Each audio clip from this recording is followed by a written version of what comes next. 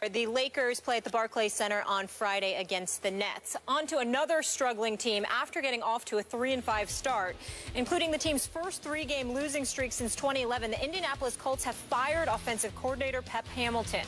Colts head coach Chuck Pagano released the following statement. Through the first 8 weeks of the season, we have felt our offense hasn't performed at the consistent level that we need. Because of this, we've decided to go in a different direction and relieve Pep Hamilton of his duties as offensive coordinator. As head coach of this team, it's my responsibility to make sure I'm doing everything we can to put us in the best position to succeed. We thank Pep for his service to the team and wish him all the best. Rob Chudzinski will assume the role of offensive coordinator in Indianapolis. Skip, did Pep deserve to be fired? Molly, Stephen A., this was so wrong. When I heard yesterday afternoon that Pep Hamilton had been fired, I needed Pepto-Bismol because I was sick at my stomach. That's how bad this was. This was so classic. Heaven forbid that anyone needs to blame Andrew Luck for his 1-5 record as a starter and for his NFL leading 11 interceptions that he has thrown in only 6 out of their 8 games, and for his QBR that has plummeted all the way to 30th in the National Football League. Heaven forbid you blame him, point any fingers at Andrew Luck, the franchise quarterback. Andrew Luck, as I call him, first ballot Luck Hall of Famer. No, somebody else has to take the fall. Somebody else has to be the midseason scapegoat. Hey, how about let's fire Pep? Yeah, let's blame him. Blame Pep Hamilton. And for those who don't know, Pep Hamilton is a sharp, young, rising African-American coach. He was a quarterback at Howard, a coach at Howard. He's been around the National Football League. He was actually Andrew Luck's coordinator at Stanford for a year. And this man is fast-tracking, I thought, silly me, because I've talked to so many people who have such high regard for Pep Hamilton. Stephen A., I thought he was fast-tracking to become a head coach in the National Football League. That's right. You ought to talk to Herman Edwards, our coach Herm, about Pep Hamilton. Just swears by him, raves about him. And this man just got fired over Andrew. Are you kidding me? We get this. The Colts have to do everything in their power to prop up this franchise quarterback, Andrew Luck, as he begins to free fall through his career. Obviously, his QBR has fallen each year that he's been in the league. But for Pep Hamilton to take the fall, it just made me sick, Stephen A. Your thoughts? Well, it makes me sick, too. And obviously, I'm not going to absolve Andrew Luck. He is leading the league with interceptions. Actually, the number is 12, Skip, not 11. He's thrown 12 interceptions. You actually were kind to him. He's been worse than what you even did. Go ahead. 12 turnovers. Yeah, you're absolutely right. Here's the deal. The fact of the matter is that, Skip, the only thing that I would challenge you on is I ain't stopping at Andrew Luck. How about Chuck Pagano? You're the head coach. You wanted Chudzinski all along. That's who you wanted. We know he had an offensive coordinator pedigree, you know, before he got the Cleveland job, and that didn't work out and what have you. But we know that he was an offensive coordinator in Carolina. That's your friend. That's the guy you wanted. Pep Hamilton, in fairness to Pagano, was forced on Pagano because Grigson had kept him on board, kept Pep Hamilton on board, and Pagano had never wanted him to begin with. So once Chudzinski was available, Pagano brought him on board, and it was just a move in the making. It was a foregone conclusion that this was going to happen. But the interesting part about it is you do it at this juncture because you're trying to point the finger of blame for this team's struggles. The 29th ranked defense, doesn't the head coach, Chuck Pagano, have something to do with that? Yeah. I think he does. You understand? So it's interesting that you would sit there and fire him, but not fire yourself. Then we get to Grigson.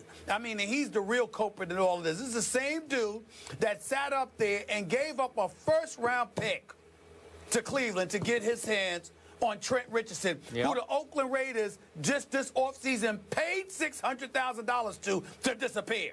That's the same guy that Grigson gave up a first-round pick for. Heremans, who is on the bench now, is the find in the offseason for the offensive line. You will also start somebody named Lance Lewis at the beginning of the season. So you failed to protect Andrew Luck. You didn't give him a running game to speak of, really, okay? You're sitting up there and absolving absolving yourself from it, and you allow Pagano to get rid of Pep Hamilton. This is some disgusting stuff that's going on here. This dude was on a fast track to becoming a head coach, and now he's out of a job because of Pagano and Grigson, especially Grigson, who, by the way, some players are walking around saying he think he invented the game of football, that he knows more than everybody else, that nobody can tell him anything. It's just unbelievable. This same guy that you know had some responsibility in diming the New England Patriots out with the whole Deflategate scandal. Yep. It seems to me that Grigson is willing to point the finger at everybody but Grigson when it comes to the struggles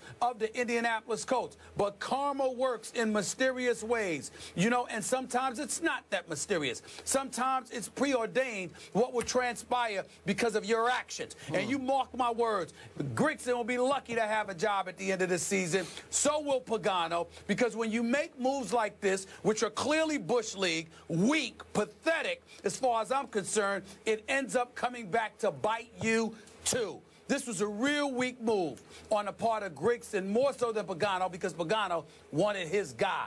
But it's still weak to throw Pep Hamilton to wolves like that. And Pep Hamilton wasn't perfect. There were some times he threw when he should have ran. There were some times he ran when he should have thrown. There were a lot of times when Andrew Luck came to save the day, you know, with some heroics, at least in the past, not this past season, but at least in the past. But in the end, what this comes down to is that they tried to find a scapegoat to gloss over their own ineptitude. We're not buying it. Chuck Pagano, Ryan Grigson, more so than Chuck Pagano, America knows who the real problems are with the Indianapolis Colts. And it wasn't Pep Hamilton.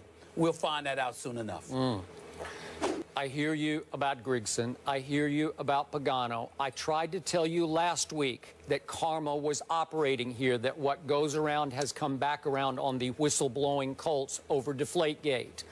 But I'm still here. I'm going to stand my ground and say you're still giving Andrew Luck too much of a pass here. Everyone is trying to protect Andrew Luck. So many people who said he's going to be a superstar and a cinch Hall of Famer before his draft, before the RG3 Luck draft. They're digging in and trying to point the fingers at... How am I trying to protect him? Okay, look... He's not the one that fired Pep Hamilton? Okay, but he is not blameless here. And I have to believe that he wanted Pep Hamilton. I don't know. Why didn't he stand up and fight for Pep Hamilton? You would think, as the franchise quarterback, he could take a stand and say, no, that's wrong. You cannot fire my guy, Pep. I'm sorry. Andrew Luck is in no position to fight anybody at this particular moment in time, because those turnovers are not about play calling most of the time. They're overthrows, they're underthrows. He's fumbling the ball. Everywhere you turn, Andrew Luck is turning the football over. That's not on an offensive coordinator, and Andrew Luck knows that. So when you make those kind of mistakes, you are in no position to flex and talk about what you want and what you need to be successful when you had it in place and you didn't operate accordingly. A matter of fact, they're probably thankful Andrew Luck performed the way that he performed, because it gave Pagano the opening to get rid of the offensive coordinator. And that's what this really comes down to. Okay. So nobody's trying to absolve Andrew Luck. Last question. Andrew Luck is not playing good football. Are you trying to tell me that Andrew Luck does not have enough clout to save Pep's job? Andrew Luck, who still hasn't signed the big deal yet.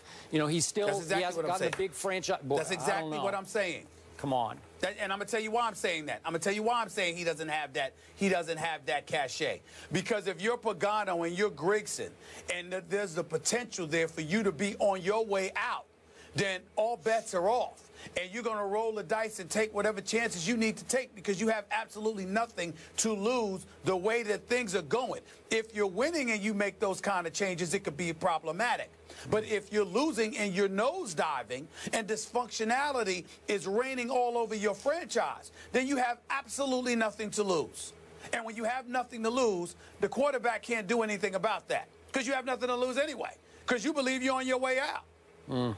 I just wish the Colts played in a real division where they had something to lose, because they can't lose for winning or win for losing right now. They're still in it. Yeah. But so is Jacksonville's still in it, I guess. It appears Pep Hamilton just the first casualty there with the reeling Colts. We might see more happen after they face the Broncos in that bye week. And both Skip and Stephen A. clearly do not think it was deserved. On to another team with quarterback struggles. The Cowboys are winless without Tony Romo. Will they get back on track against the Eagles, though, on Sunday? And on this Good Hump Day, we have lots of topics to be tackled by Stephen A. and Skip. Don't miss a beat by checking out our complete rundown, which you can find on Instagram right now.